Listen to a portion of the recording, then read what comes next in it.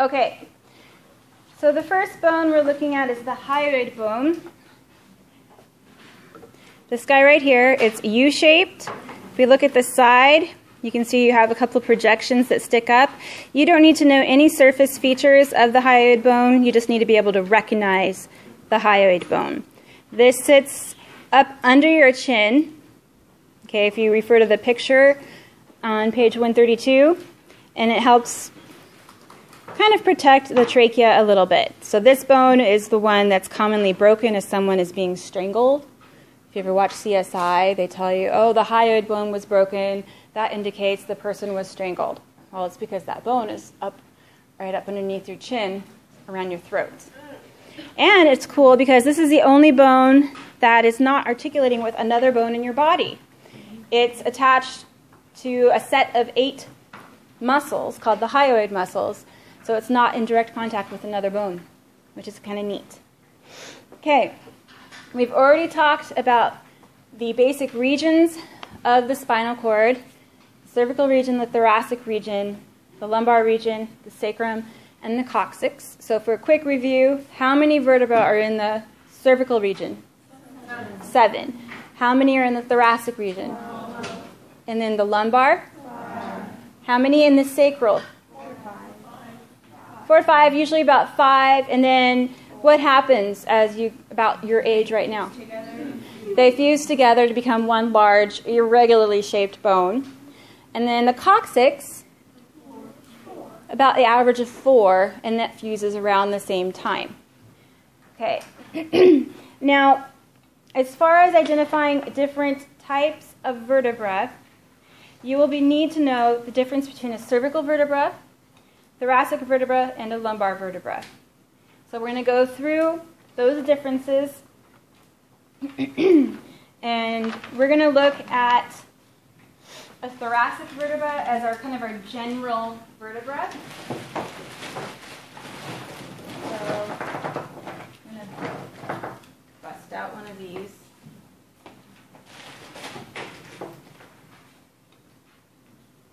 Okay.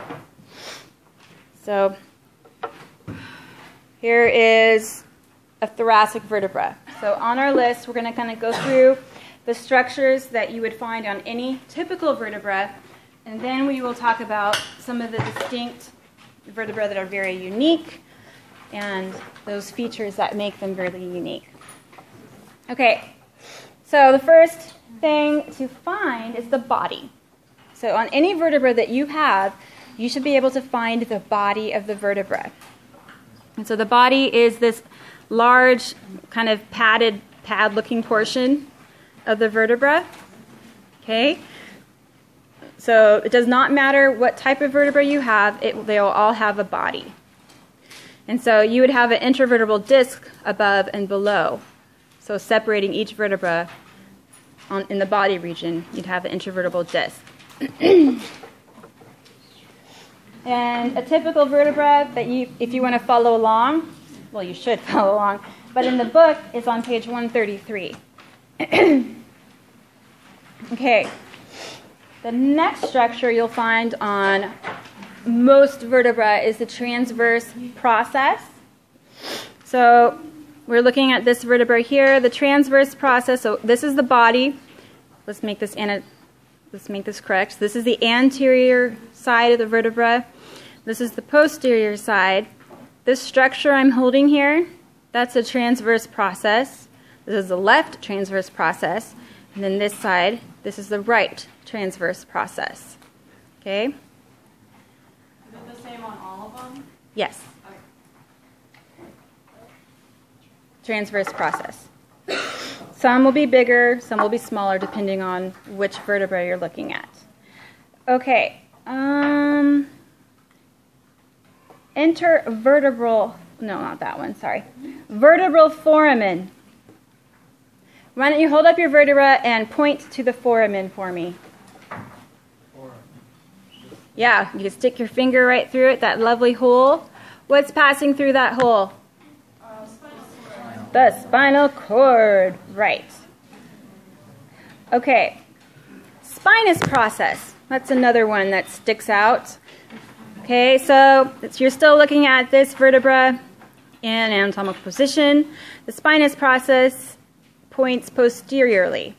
If we look at it from the side or the lateral view, it actually points downwards as well. So this is how it would be in your body. The spinous process points posteriorly and inferiorly. Okay? So when you feel your back, right, you feel those bumps along the middle of your back, those bumps that you feel, that's the spinous process of each of your vertebrae. Okay. Ooh, that got close. Another structure is the pedicle. So I'm going to put this back in the correct position here. The pedicle is this branch of bone that connects the body to the transverse process. So it's like a little ring of bone. So it's next to the body. If we look at the side here, it's this portion of bone that connects the body to the posterior part of the vertebra. So the pedicle could literally, you could draw a ring around it. Okay? This whole little part is the pedicle.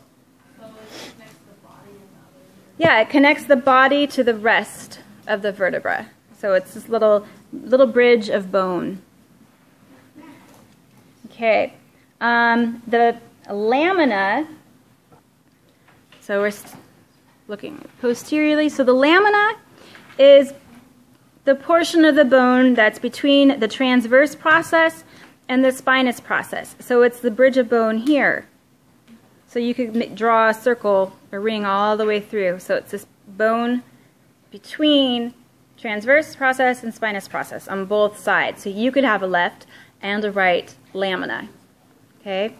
So if I'm holding it in the correct position, this is your left lamina, and then right here is the right lamina.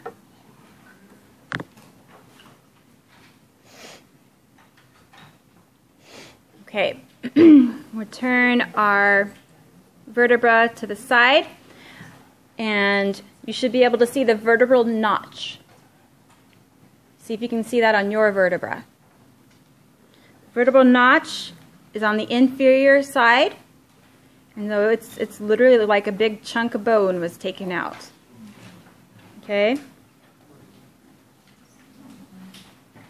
And you're holding it. So what that vertebral notch does, when you join several vertebrae together, let me show you. So here's a generic model showing two vertebrae. When you join two vertebrae together, there should be an intervertebral disc here. That vertebral notch with the vertebra below it forms a hole that passes all the way through.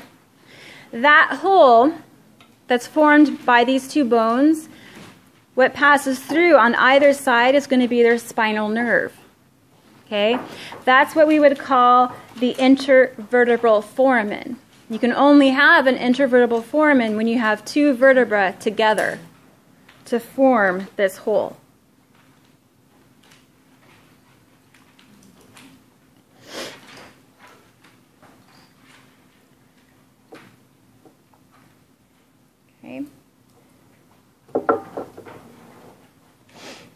Okay, so on our typical vertebra, we have two structures left. We need to find the superior articular facets. Okay, and the articular facet. Okay, so superior articular facet, I'm going to turn our vertebra on the side here. So we have, here's the body. You should see two little pieces of bone that stick up superiorly from the body. And it's smooth on the posterior side. You guys see those? Those are your superior articular facets. This is where your vertebra articulates with the vertebra above. So if we look at this guy again, we have two vertebrae together. There's your superior articulating facet for this vertebra. on both sides, so it's nice and smooth like it is here. This is where the surface of the vertebra above articulates. Okay? Then you have what we would call just the articular facet, which is inferior on either side of the spinous process. So we're looking underneath the vertebra, the inferior view. You see a nice smooth spot on either side. It's on the lamina, on the underside. Probably the most correct thing to say would be the inferior articulating facet. Okay? So inferior articular facets. So this is articulating with the vertebra below. And then our superior articulating facets articulate with the vertebra above. Okay? Oh, that's what happened. When I wrote this, inferior got to the line above instead of the line below. I'm sorry. So make sure you have that down. Inferior versus superior. Okay. So we've gone through all the typical structures. Okay? Next, we are going to look at some very specific vertebrae. And then when I am done, we have some examples up here, and you can come and look at them. When you're done, put them back so the next group of students can look at them. We are going to talk about the atlas and the axis. And so I'm just trying to find the other one super quick here. Oh, there's the highlight.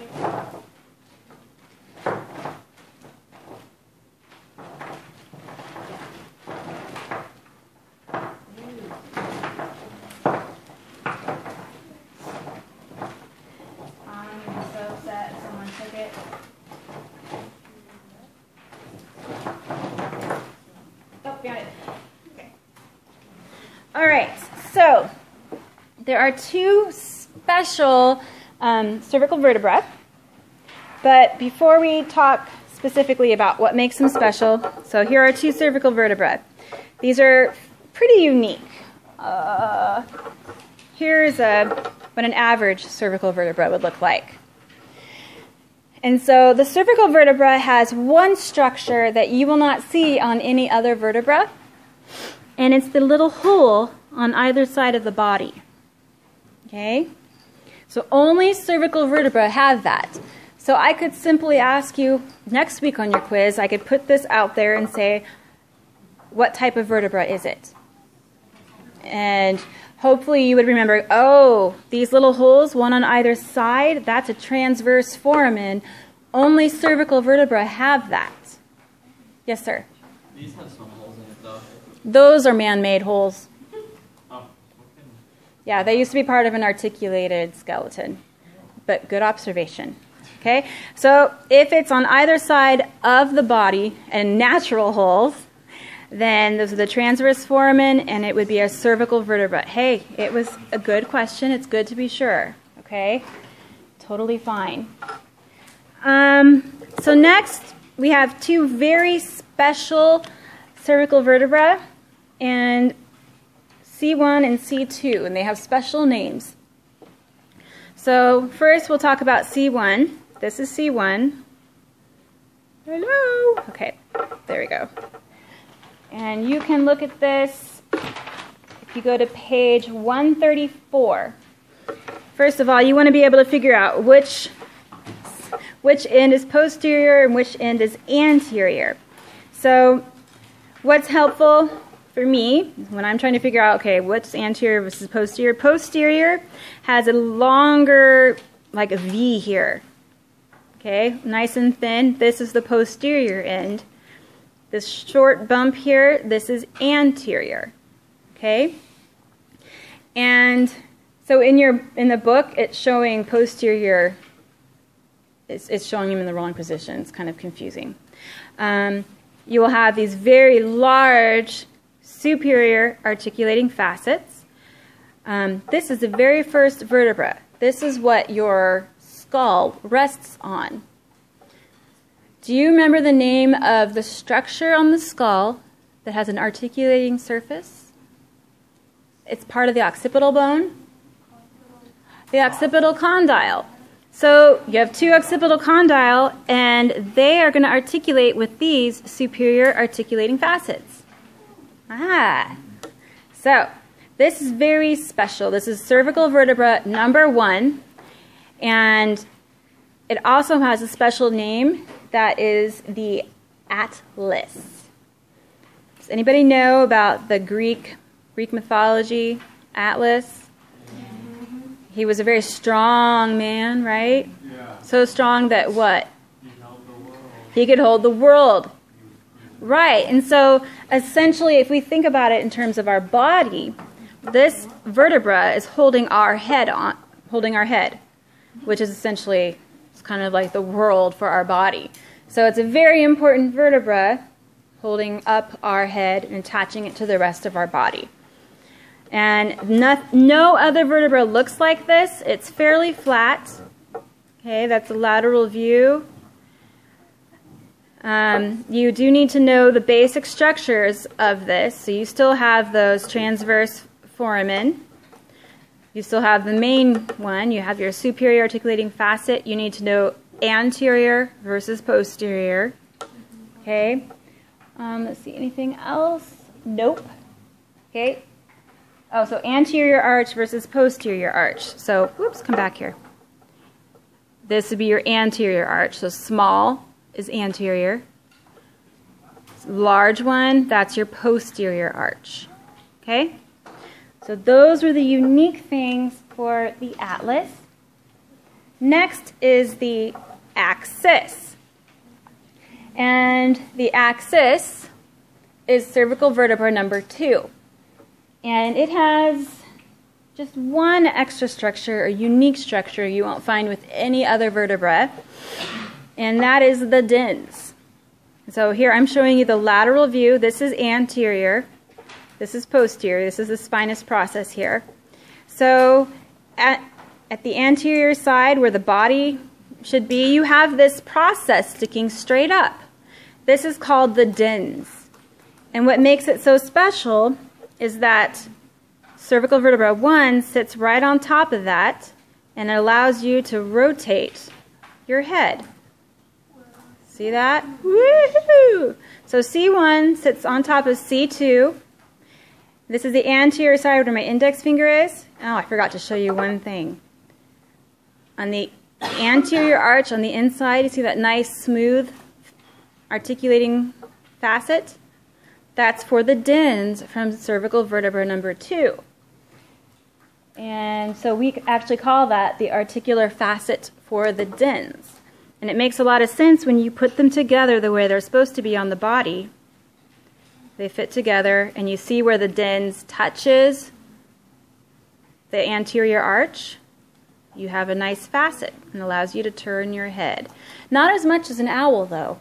Did you know that an owl can turn their head 270 degrees? Wow, good for you. We can't do that. But these are two very unique vertebrae that you will need to know. Okay? And we have a couple sets up here where they are held together. So they're bound together and you can look at them. It's kind of like stretchy string, so you can look at the structures. So if you have one of those or you look at those, bring them back so that after you've looked at them so somebody else can look at those. Okay. Now we're going to look at a thoracic vertebra and what's unique on a thoracic vertebra. Okay. So I've got a nice thoracic vertebra here. And let's see.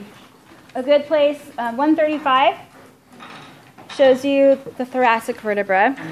Almost everything is the same as what we've looked at already.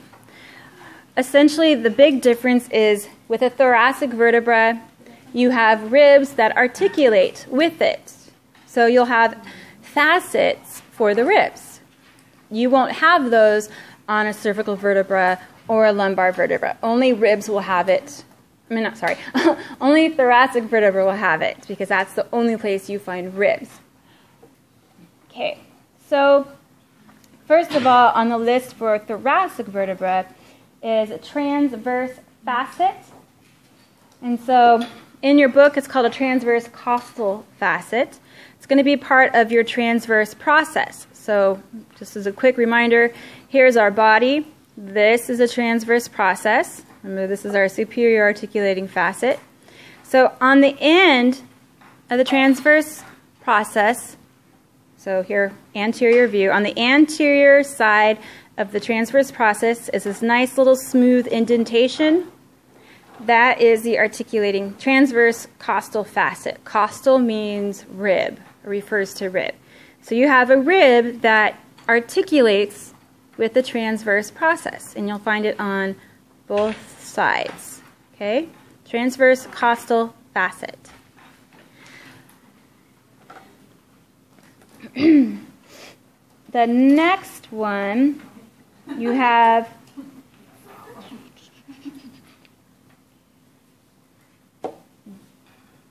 demifacets, or demi.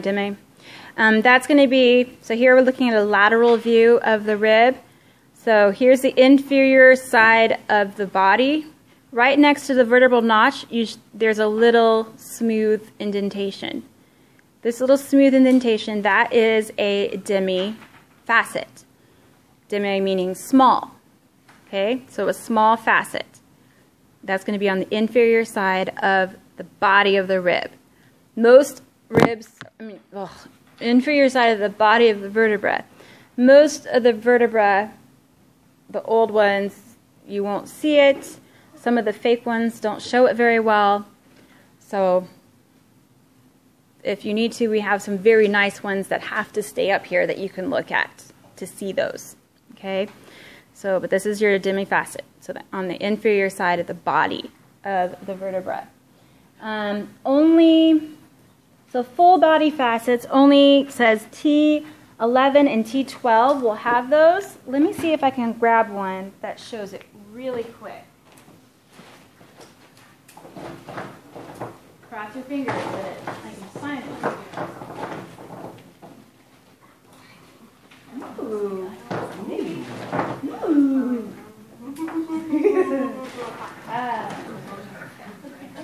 So while I'm looking, have any of you guys ever seen Shaun the Sheep? Yes. No. Sadly. Oh, my son loves it. It's really funny. If you're a kid, it's funny. Or if you're a parent, it's really funny. I find it actually child appropriate. Okay, so I've got a rib. Now, oh man, I really want to talk about ribs apparently. Sorry. Okay, got a thoracic vertebra here. So here we can see the demifacet again. Try to get this at an angle where you can see it.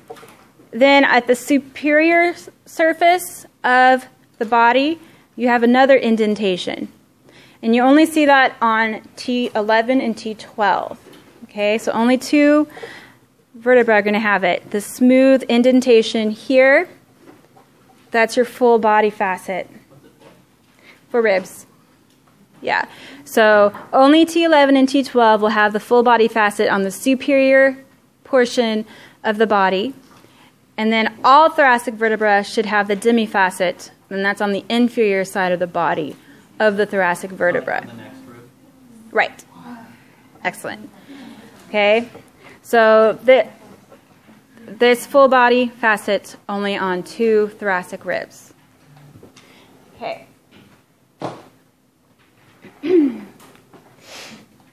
So we've got all the thoracic stuff covered. We're going to move to the sacrum.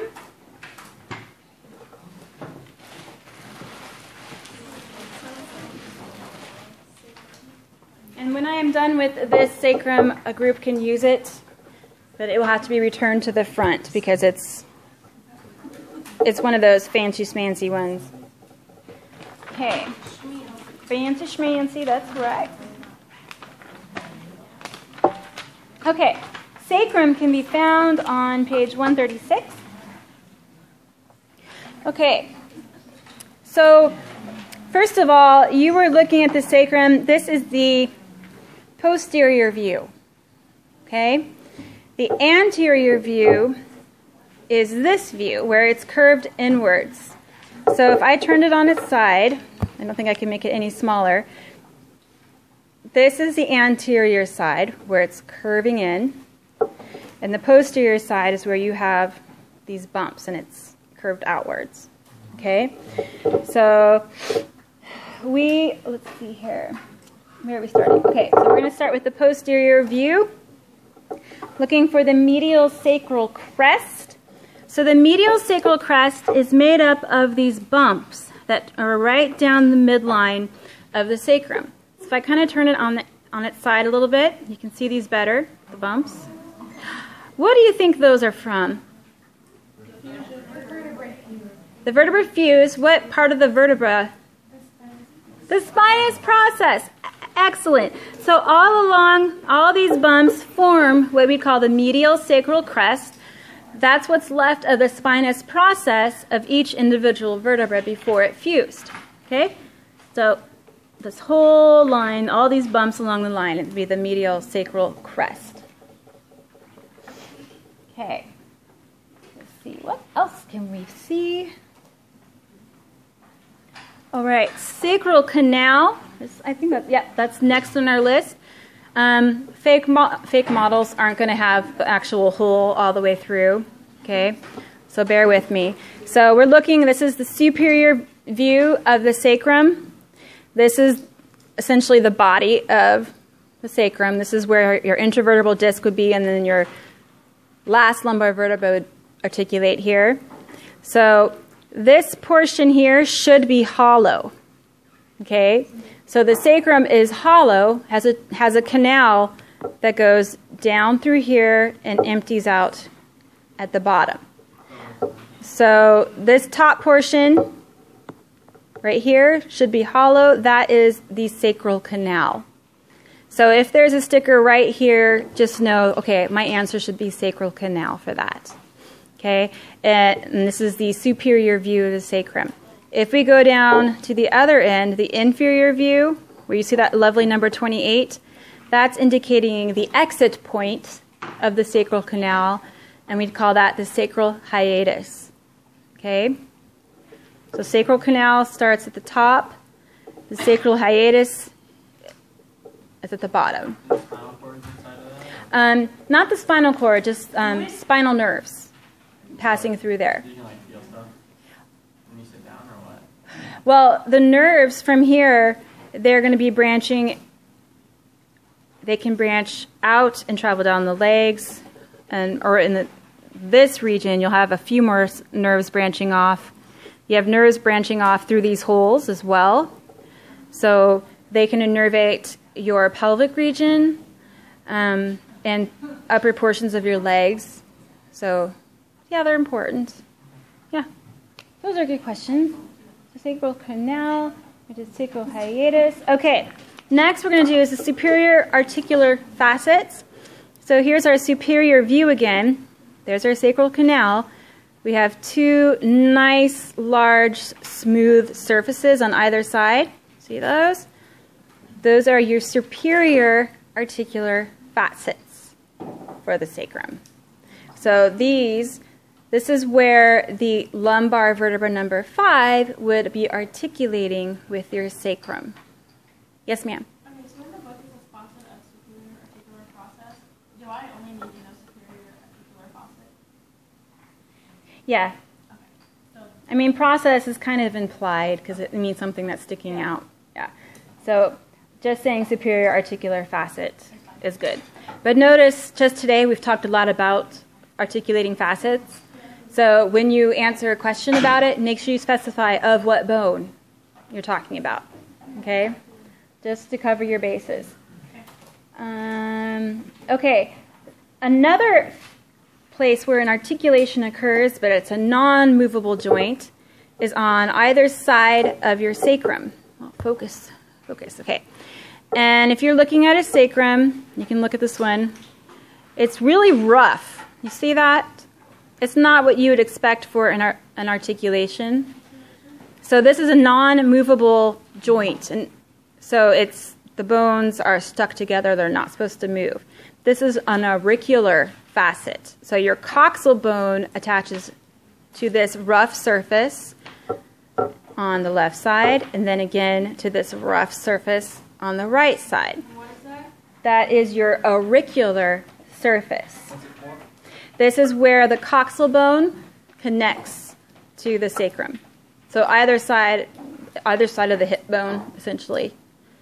Okay, so in this rough surface here, it's an unmovable joint. What is that noise? Okay. Now we have two classes of foramen that you need to know. So you see these holes? And if we look at the inferior view, oh, there's more holes. I mean, anterior view, my bad. So posterior view, we have these holes. What do you think they're called? Foramen? Posterior or dorsal sacral foramen. And if I wanted to be really specific and I was pointing at this one, it would be the right posterior sacral foramen. That's being super picky. Maybe, maybe not. I probably not for that, but Is there a different name for each one of them? no. See, that's why I probably wouldn't do it for this one. But I'm just saying, if there's a pair, always say right and left just to cover your bases, because you. Talking about like whenever you say it on the quiz, you're gonna have like, or on the actual test, you need to know left and right. Yes. But like I'm gonna look at this and then I'm gonna have to decide which is left and right. Mm-hmm. So I don't have to memorize what it looks like. I just have to know which one's on the left and which one's on the right. Well, I mean, I'll know what it looks like. they're like a mirror image, so you have the same thing on the left as you have on the right. Well, I think I'm gonna like put a picture of just like this little. Oh no, no! You will have a physical bone to hold and touch. Okay, well everyone's so in charge of So if you're worried about right versus left, the best way to make sure you get it the correct direction is you hold the bone. Okay, how does this fit into my body?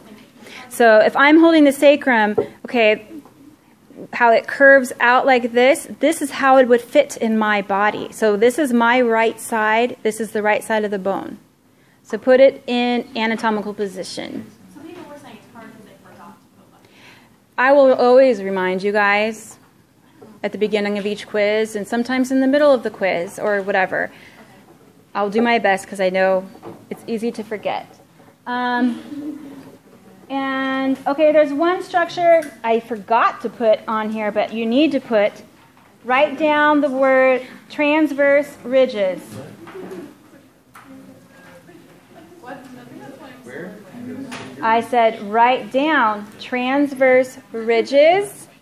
That's seen on page 136 in figure the anterior view. So I will show you. So here's our anterior view. You see these lines? These lines are the transverse ridges. These are where the bodies of those individual vertebrae fused together. And since we're looking at the anterior view,